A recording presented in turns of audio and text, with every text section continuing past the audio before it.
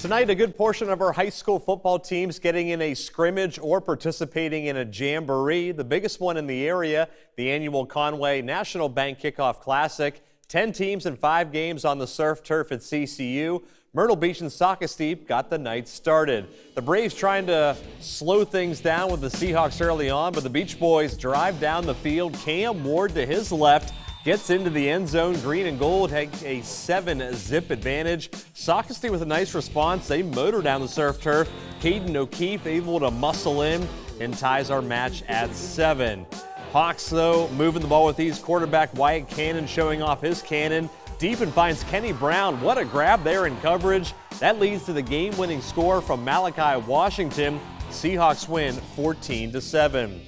Amandre Johnson and Waccamaw taking on Devin Granger and the Conway Tigers. Early on, the Warrior defense on display. They pop the ball free. Ryan Gallagher able to fall on it, and they would take over. But the Tigers do get the ball back. Granger rolling to his left. Airs it out for Derek Grant, who is wide open. He'll take it the distance, 52 yards. Conway goes up 7-0. Waccamaw able to even things up. Jared Yonker to the corner for Colin Bainey. White and red tie the matchup at 7. Tigers get a late field goal and an interception. Conway wins by 3, 10-7.